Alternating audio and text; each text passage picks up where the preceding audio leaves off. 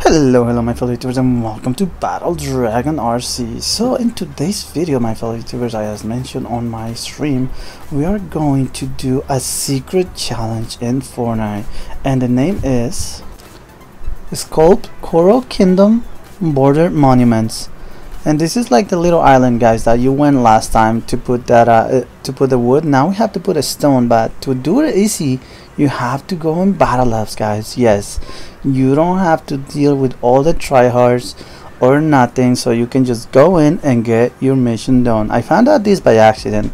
I was just going in to just go around the map and see what's new, and I found out that I can do this. So here's the map, guys. You can pause it and check out the location, but you all know what this little island is. Unfortunately, it's no longer in the map though, so you will be able to find the results on top of the chart. So here's the little island.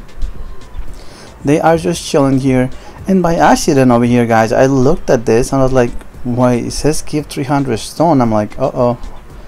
So in this mode you can harvest so fast. So you see, like, with just this rock I got over 400 stone. So you're just gonna add there and boom, you won't see the sculpt go up like the little pyramid, but you will see the challenge on the left corner. I don't know if this is a glitch or something, but there you have it. You hit that other one, we go to the next location, and you saw that come up. So we are gonna go to the other location. There are three sculptures I have to do, and this is the second one that we are going to hit to sculpt this one.